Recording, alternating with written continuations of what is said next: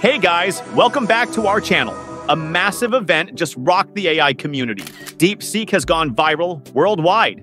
Thanks to its free and open source nature and output quality rivaling OpenAI's O1 model, it has gained a huge following. Just take a look at GitHub. Its starred count has skyrocketed to over 60,000, up from 16,000 the last time we checked. That's insane! However, we've noticed that DeepSeek's online version sometimes experiences server overload, making it hard to access. So today we're bringing you a step-by-step tutorial on how to run DeepSeek R1 locally and offline. Let's dive right in. Step 1. Install Ollama. First, we need to install a runtime environment that allows local execution. We recommend Ollama, which supports running all versions of the DeepSeek R1 model for free. Head over to the official website, click the download button, and select the version compatible with your computer. For this example, we'll use a Windows PC. The file size is around 700 megabytes. Once downloaded, double-click to install. After installation, you'll see it in your system tray. That means you're good to go. Step 2. Copy the DeepSeek R1 model code.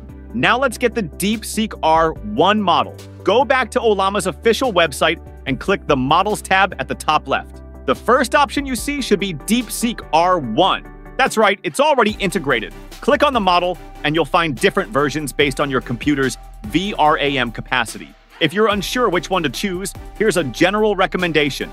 Lower VRAM, pick a smaller model. Slow inference speed, downgrade to a lower version. For this tutorial, we'll use the 7B version, which is the most commonly used. Click the copy button next to it. This will copy the command we need to download the model automatically. Step 3. Open Windows PowerShell. Now, let's install the model. Find Windows PowerShell in your system's search bar and open it. Alternatively, press Win+R, type CMD, and hit Enter to open the command prompt. This interface might look intimidating, but don't worry, we'll guide you through it. Paste the command you copied earlier and hit Enter. Ollama will now automatically download and install DeepSeek R1 for you. Once the installation is complete, you can start asking questions directly. Try typing a question and pressing Enter. You should see Think appear, meaning DeepSeek R1 is processing your query. And the best part, it works even when you're offline.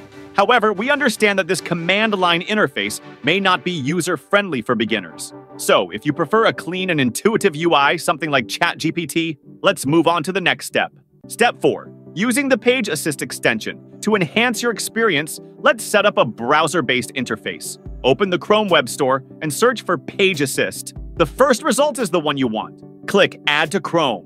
Once installed, find the Page Assist icon in the top left corner. Open it, and you'll see it's already linked to the model and Ollama we just set up. Select the model you installed earlier. Before using it, we need to tweak some basic settings. Click the settings icon in the top right corner.